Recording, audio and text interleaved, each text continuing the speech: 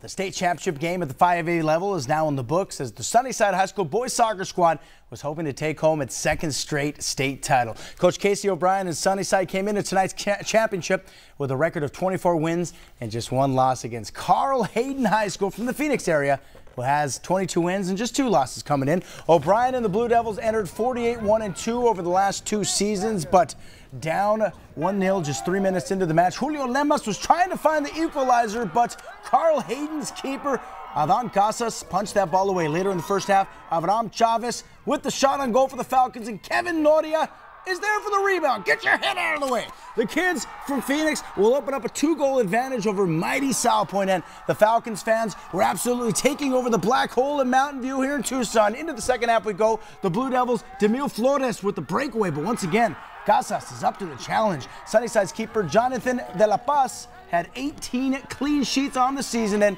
here's why. A magnificent save, but the Falcons just kept coming. Alexis Victoria is about to add a final tally for good measure, and the season comes to a disappointing end for the #1 seed Blue Devils as Carl Hayden High School wins its first state championship in boys soccer. In full time, the Falcons 3, Sunnyside 0. You can't win all the game, but I learned from a mistake. I can't blame anyone. I can't blame the keeper, the defense. It's the whole team. Without those kids, honestly, Sunnyside wouldn't be anything. And I mean, I know second place isn't what we want, but honestly, first place last year, second place this year, I mean, 2 losses in 2 years. What more can you do, you know? I mean, it would be nice to have this too, but I'm just impressed by all of them and everything that they put in.